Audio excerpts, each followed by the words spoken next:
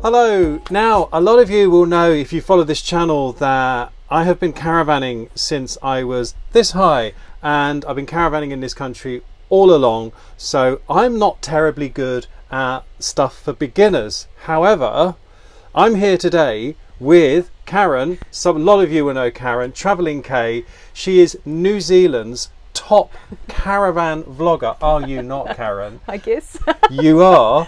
And although you've been to the UK many times before, this is your first time caravanning in the UK. Yes. So I thought it would be great for subscribers to this channel to first of all check out Karen's channel, Travelling K. We'll link that in the description below. Cool. And then we'll talk to you today about sort of tips for first time caravanners. So if you're thinking of getting a caravan in the UK, or if you're going to visit from overseas, whether you're in France, Germany, Belgium, Denmark, or even coming over from New Zealand, Yeah. About sort of the cultural differences between campsites here, caravanning here, and over in New Zealand, and what you find as a first time caravanner in the UK interesting, and what you would like to pass on to the viewers. Sure. So what's the first thing you would suggest? The first thing I'd put is something that's been on my, I suppose, my pain point since coming over, and that's the roads. So when you're towing with a big caravan, it's just a bit challenging here compared to in New Zealand.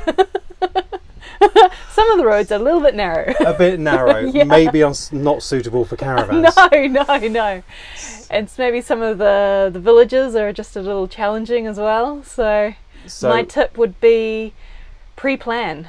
Pre-plan. Check out Google Maps with the satellite view and zoom into some of the potentially difficult sections and just check. Or even easier, if say you got a sites directory, Yeah. so if you're in one of the major clubs like the Caravan and Motorhome Club, Camping and Caravanning Club, or check out the site's website. Yes. To see if they've got directions on their website. Or where to avoid. Yeah.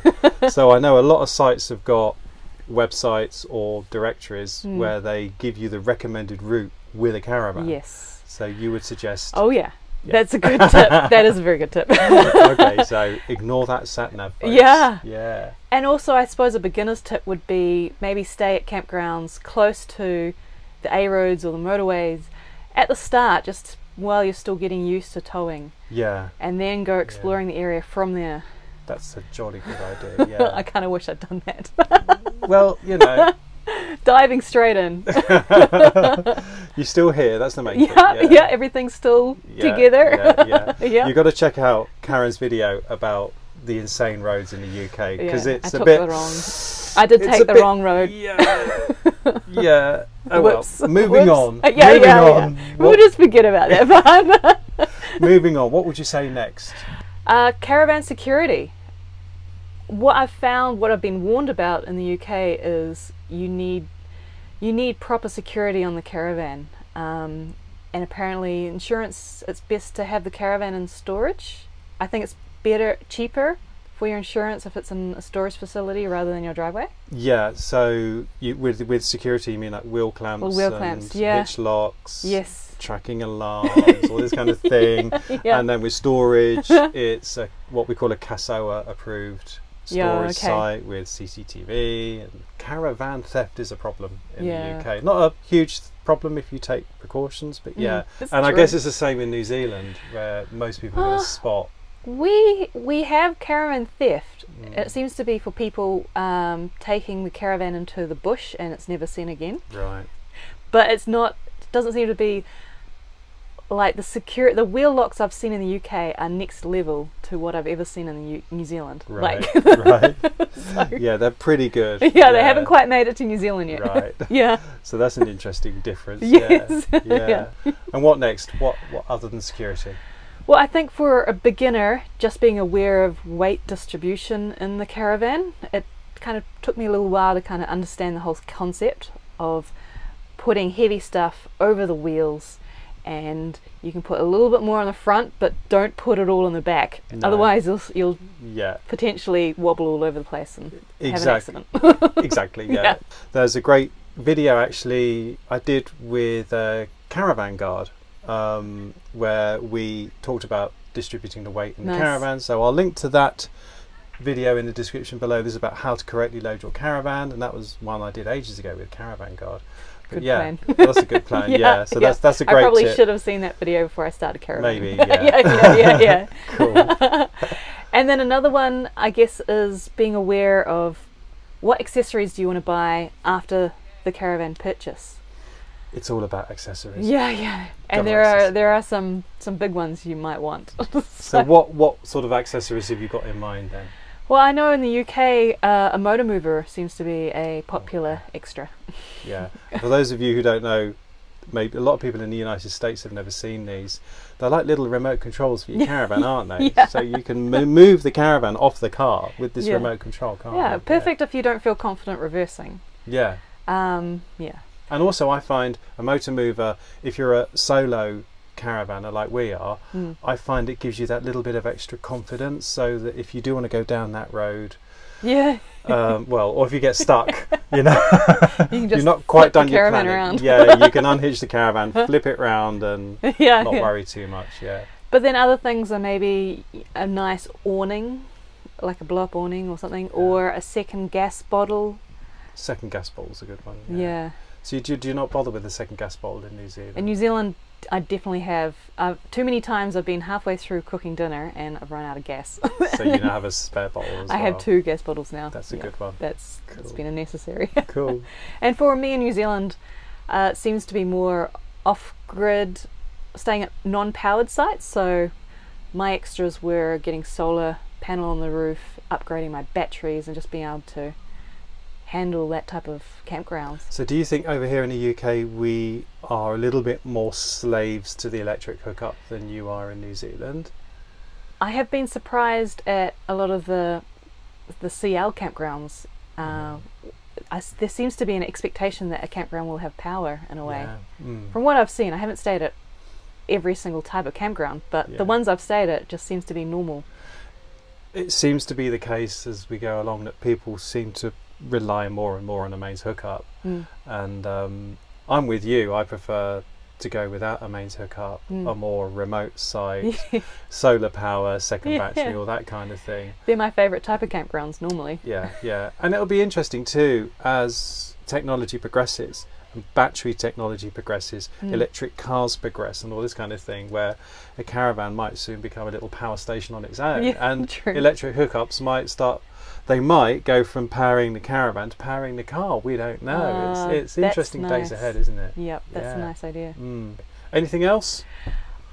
What I've experienced over here is there's kind of this expectation that you would check your caravan once a year, have it An annual service. an annual service. Which whereas, is a good idea. Yes, I agree. It's a very good idea. Yeah. Whereas I find in New Zealand it's a bit like wait till something breaks and then attempt to find someone to fix it. It's a bit up in the air.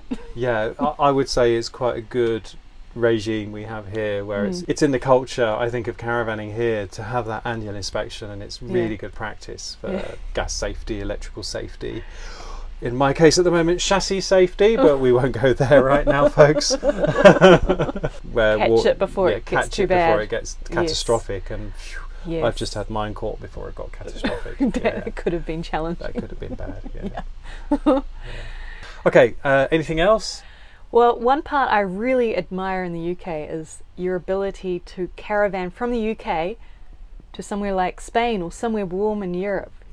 Just the ability to go to other countries with your caravan Yes. really easily. Be able to drive there. Yeah. It's amazing. Get on a train or on a ferry and I guess you can't do that from New Zealand, can you? No, we are surrounded by water and there's no chance of taking a ferry to Australia with a caravan. No. So I guess, we are fortunate in the UK in the fact that we can get out of the UK. Yeah. With your caravan. Yeah, and go down to Spain for the winter or even Morocco. Oh, that'd be amazing.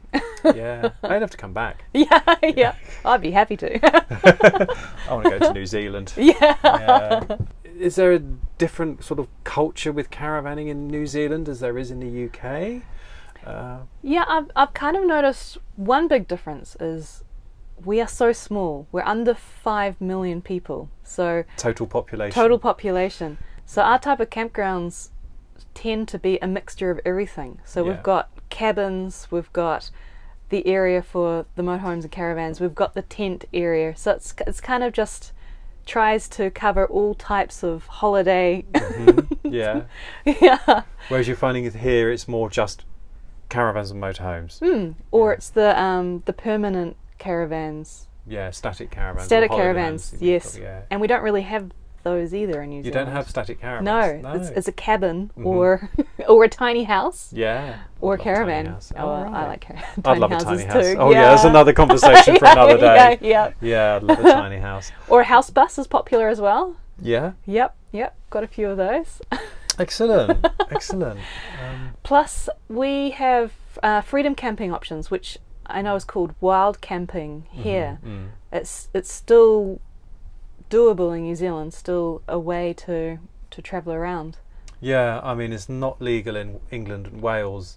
It is technically legal in Scotland in certain cases, but the problem is, I think, because of that, the number of people doing it right now, it's kind of becoming a bit sort of, let's not do this anymore, guys, because people are not being responsible. So there is a big debate in New Zealand at the moment about how to keep the locals happy, how to keep freedom camping still going and existing. But it's still there at the moment. And as I say, technically it's still there in Scotland as well, but we don't really encourage that anymore. Oh, right. Or outside of the winter, because sometimes in the winter in Scotland there's no other option, there's no sites open.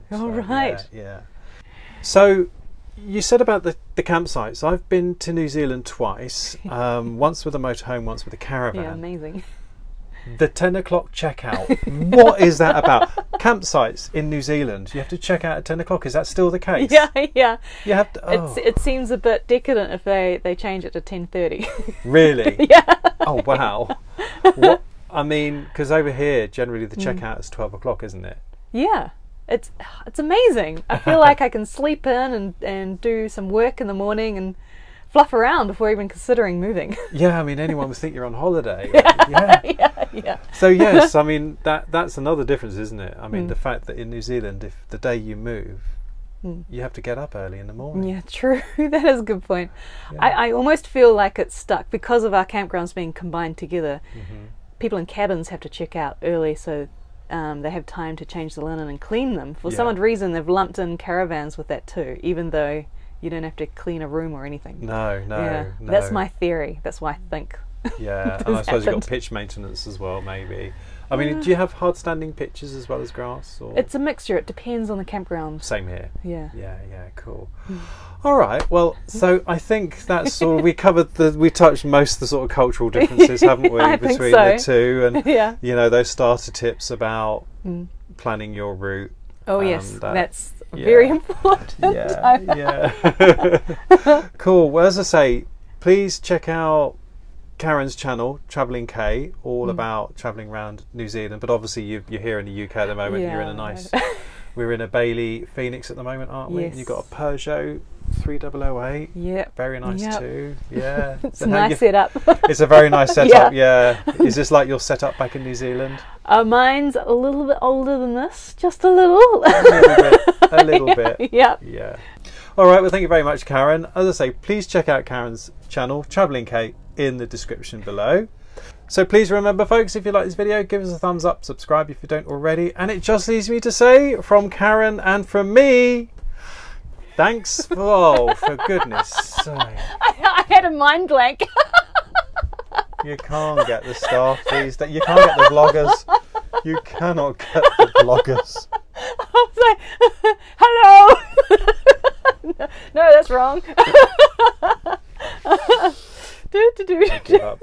You know, just trying to make a living here. Now I'm blushing. Okay. Thanks for tuning in, folks.